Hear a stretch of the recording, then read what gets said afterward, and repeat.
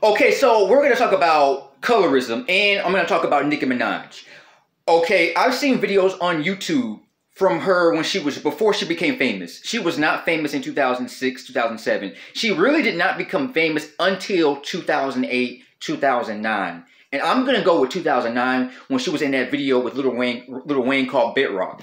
That's when her popularity here. She really didn't become popular until 2009, and her popularity dropped increasingly since 2014. Because I have, in the past 7 years, I haven't really heard much of Nicki Minaj. She does music here and there, and then later on, in like 2016, 2017, we had Cardi B. But before we had Cardi B, before we had Doja Cat, they're very eccentric girls, women. But I believe they were influenced by Nicki Minaj. If it had not been for Nicki Minaj, we would not have Doja Cat and Cardi B. And Cardi B is as popular as Nicki Minaj and Doja Cat. Cardi B has this very outgoing personality, confident, outspoken, speaks her mind, and she's not even African American.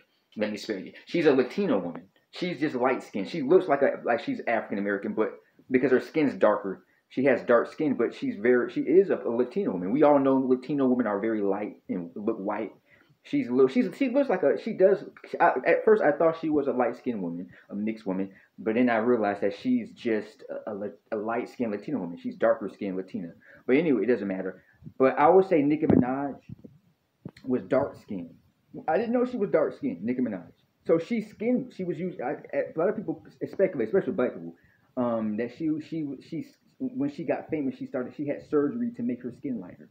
Or because when I look at them videos before she was famous from 2006, 2007, before she became famous, she didn't really get famous until late 2008.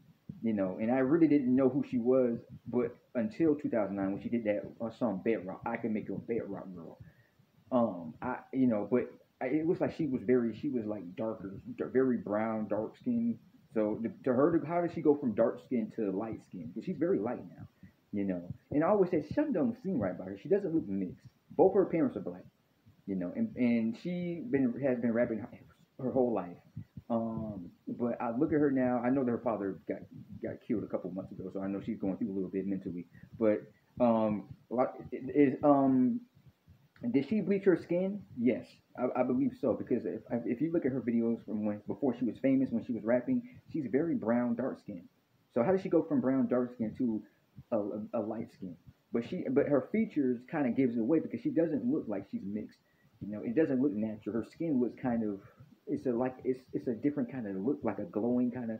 So she did bleach her skin, but she is a multimillionaire. So a lot of people do some weird stuff. Lil Kim did it, bleach her skin. Michael Jackson bleached his skin to make himself look. He did had some surgeries done to his body. So a lot of these black celebrities do have a little bit of self hate, and I hate to say that. But I always feel I didn't know that. But people think that she's mixed, and they say she's nah, or she was just a light skinned black, but she wasn't always that way. If you look at her videos on YouTube before she was famous, she was very almost like really dark skinned. So how did she go from dark skin to looking really high yellow? But hey, you know what? That isn't our business. Let's check her piece.